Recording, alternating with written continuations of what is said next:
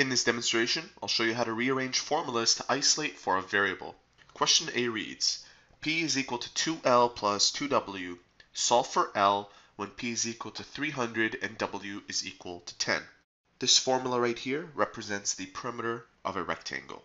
The goal here is to first isolate for the letter and then substitute the numbers that represent those letters. So our target is this L right here. This is our target. And what we have to do is move this term over, this 2W, move it over to the other side, where we end up with P minus 2W is equal to 2L. Notice how this 2W was initially positive, and then by moving it over to the other side, it becomes negative. Our next step is to get rid of this 2. Now to get rid of this 2, you need to divide both sides by 2. And if you do that, the 2's cancel out, where you're left with the length is equal to the perimeter minus 2 times the width over 2. And now we can substitute these two numbers into our formula, where P is equal to 300 and W is equal to 10. So what I'll do next is erase this P and erase this W and replace it with 10 for the W and 300 for the P. Using our calculator, we get 300 minus 2 bracket 10 press equals divided by 2 gives me 140. So the length has to be 140 units long. Now notice that when I replaced this 300, I didn't put brackets around it, whereas I did put brackets around this 10. And you usually put brackets around a number when you notice that it's being multiplied by another. So pretend I hadn't put these brackets, take a look. Our number would look like 210. So make sure that you put brackets around numbers as you substitute them inside. Let's try B.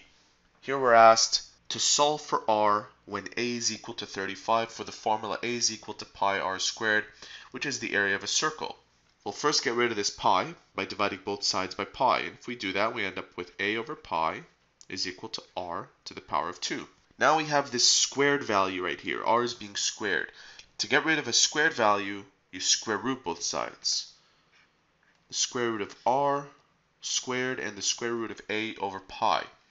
Now this radical symbol will get rid of this 2, where we end up with r is equal to the square root of a over pi.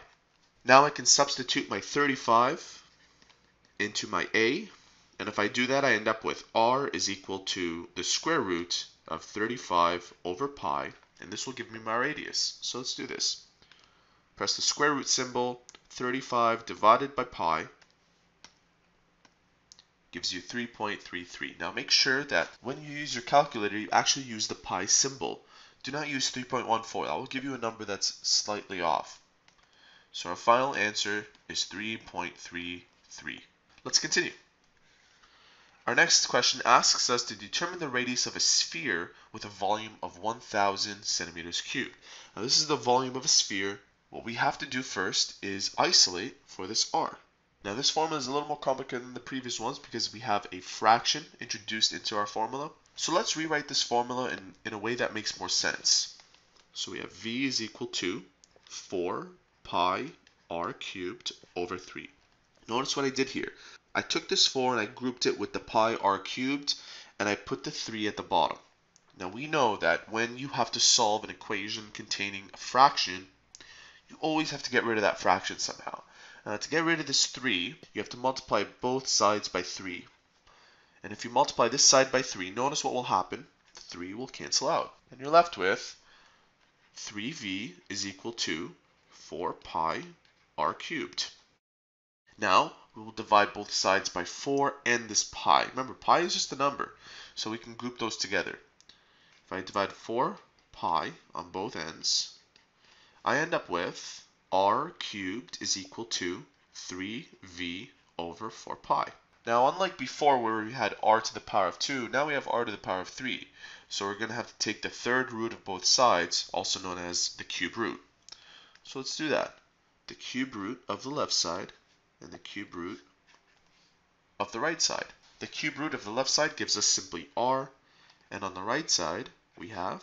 Now to save space, what I'll do next is substitute 1000 into my v without rewriting everything.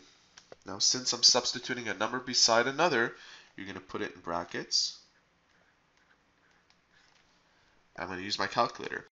Now to do this all in one step, you want to find out where this button is located on your calculator. So for me it's Shift and that button, and then we'll multiply this 3 with the 1000, which we already know is 3000, divided by 4 Shift this button, which gives you pi. And I end up with 6.20. Radius is equal to 6.20. Moving on to our last question. Find the base length of a square-based pyramid with a volume of 483 meters cubed and a height of 9.2 meters. This is the formula that represents the volume, and they want us to solve for this b. We're going to use the same technique as before. I'm going to rewrite this in a way that's more understandable. 1 times b squared times h. Anything times 1 is itself, so I'm going to erase this 1. There's no need for that. Over 3, and I'm also going to erase this dot, which represents multiply. Next, I will try to solve for b. I need to get rid of this 3, multiply both sides by 3. I'm just using the same method as before. 3v is equal to b squared times h. Next, I'll divide both sides by h because I need to isolate for b. This cancels out, and I'm left with b squared is equal to the left side. And for our last step, we're going to square both sides. The square of 3v over h is equal to b. Now I'm going to substitute what they have given me. V is equal to 483. H is equal to 9.2. The square root of 3 times 483 over 9.2 will give me my base value. The square root of 3 times 483 divided by 9.2, approximately 12.54 meters. So there you have it. 4 examples on how to rearrange formulas to isolate for any given variable. If you found this tutorial helpful, please support our channel by subscribing or by liking this video. If you have any further questions, visit our website at studyforce.com. We're an online service for students seeking free homework help. See you soon.